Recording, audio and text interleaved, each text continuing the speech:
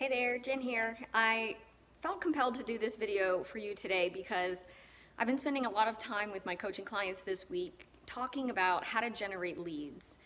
Generating leads is by far the #1 hot topic and issue that most business owners struggle with. And what I'm coming across is that the inability to generate leads can be so detrimental to your business. I've had coaching clients actually cry on the phone to me because they are at the brink of quitting and giving up their business due to the frustration and the overwhelm, and it's just because they cannot generate leads. So this message is really, really important. If you're feeling that same frustration and overwhelm and wondering if you are even going to continue in business or not. So here's the secret. It's really not about what you think it's about.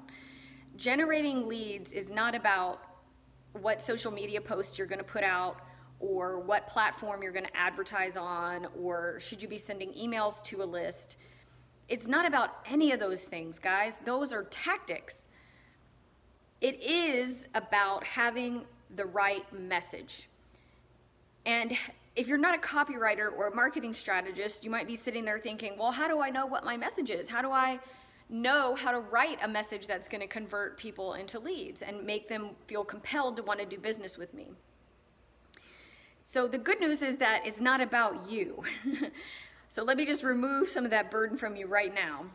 If you need to generate leads in your business and you don't know if you're qualified because you're not a copywriter or a Facebook ad strategist or whatever you think it is that you're missing, the good news is that it's not about you. It's about them. It's about the clients that you serve and the problem that you solve.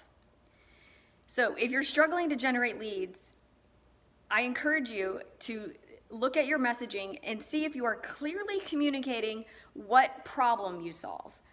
And there are basically 3 main areas of life that people need problem solved.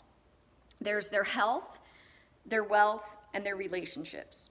So if you, as a business owner, can communicate in a way that hits one of those 3 pain points, health, wealth, and relationships, and then, one of those areas of their life, health, wealth, and relationships, and then can dig deeper into what problem you're solving for them, then you're more in the right track. So in addition to be able to communicate what the problem is, you also need to be able to relate on a very emotional level. So I literally have had coaching clients and prospects cry to me on the phone this week and last week and the week before because the pain is so great for them. They just really feel like they're not stepping into who they're supposed to be. They're not serving the clients that they know that they're supposed to be serving. And they're not making the money that they deserve to make based on their knowledge and their expertise and the time that they've put into their business.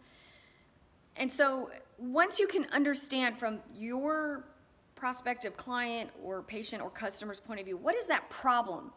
What is hurting them? What is keeping them up at night? You can communicate in a way that lets them know that you get it.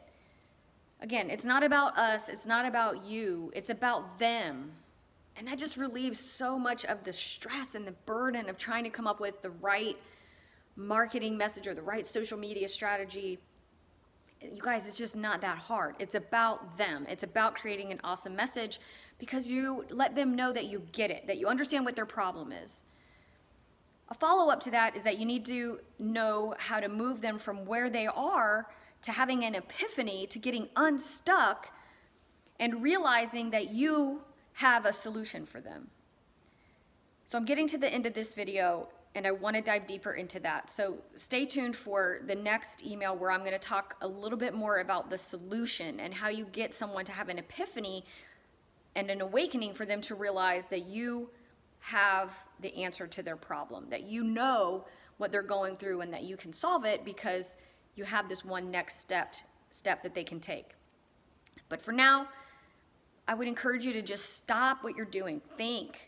Stop and think about the message that you're putting out there, and is it communicating to your ideal clients that you understand what their problem is? Are you hitting it? Are you getting them in the heart and getting them in the mind? So I look forward to sharing with you again on another video. The next video that I do will be on solutions, and then we're going to be talking about creating offers and lots of other really awesome, powerful stuff for building your expert business. I look forward to talking to you soon. Bye.